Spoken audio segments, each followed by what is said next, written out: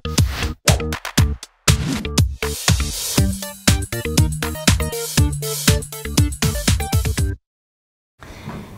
Emily Galagaski with Women 2.0's In Conversation series, here with Alexis Ringwald, the co-founder of Valence Energy.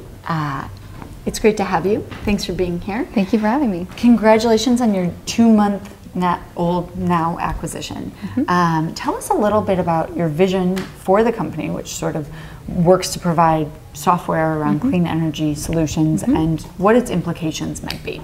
So Valence Energy, now part of Sirius Materials, we're called Sirius Energy, provides real-time energy management software for buildings. So basically tracks real-time data, how much are you consuming, where are you spending the energy, and it can automatically adjust those loads and make sure you're saving and optimizing in the best way possible. And the idea is, we walk into a building, we don't have any data about how much energy is being consumed. It's empowering end users with information about how to reduce their energy usage. And the way that your interest in clean tech started was sort of amazing to me, and that is that you had interned at this coal-fire power plant. And tell me a little bit about sort of what those ramifications were in going down this sort of technology entrepreneurship path. Yeah, so I entered Yale as a biology major, and then during my sophomore year I ended up signing up for this random internship at a power plant, American Electric Power in Ohio.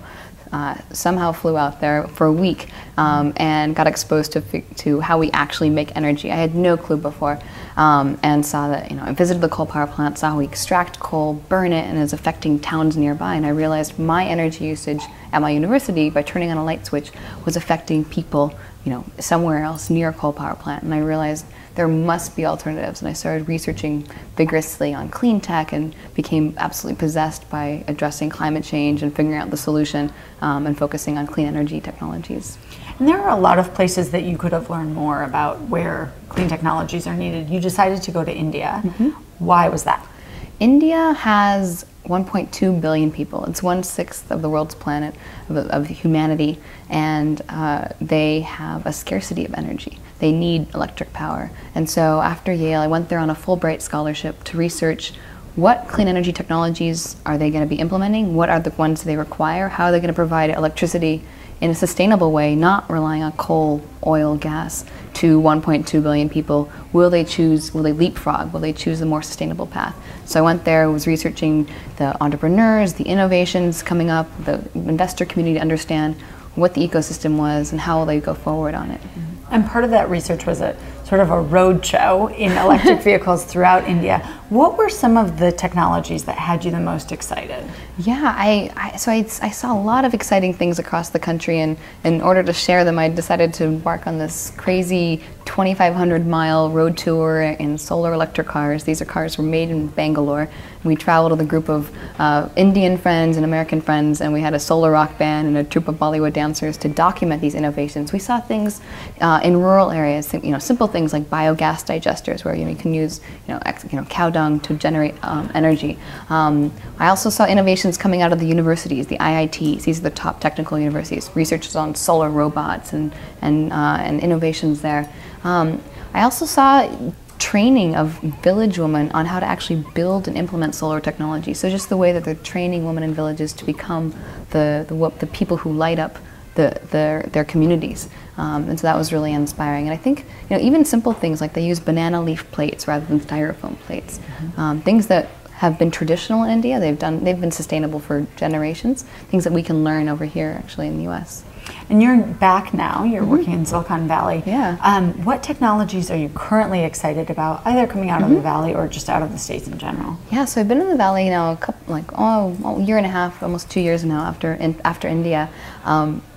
First thing, I'm really obsessed with energy efficiency. I think before we generate more energy and figure the next step there, first step is reduce our energy consumption. That's why I've been passionate about smart grid and smart buildings, making our environment, our built environment, a lot more intelligent.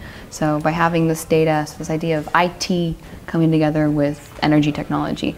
So that's one, and then I think the next big thing to be focusing on is storage. How are we going to store energy? So that if we have solar panels and it's nighttime, how do you actually store that energy and be able to use it later? If put yourself in the shoes of someone, you know, in their early 20s, just like you, who maybe didn't know much about energy, who's interested in thinking about efficiencies and technologies that can just frankly improve the world situation. Yeah. What recommendations do you have for sort of getting smart in this space? Yeah, I mean, someone who this is, I think, the most important issue of our generation.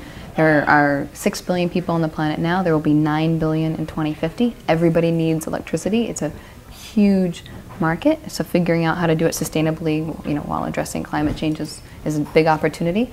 I think having, you know, young people, you can start taking classes in it, but there's also a ton of organizations like Clean Tech Open, kind of organizations that are just trying to bring together startup companies in the clean tech space, and you can go and try out internships with them. I think throwing yourself in there is the best way forward. Everyone's new to it. It's you know, finally becoming fashionable to work in the field. Well, we wish you continued success. Welcome back from the road tour. I know it's been a little while, but exciting to hear about. Alexis, thank you so much. Thank you.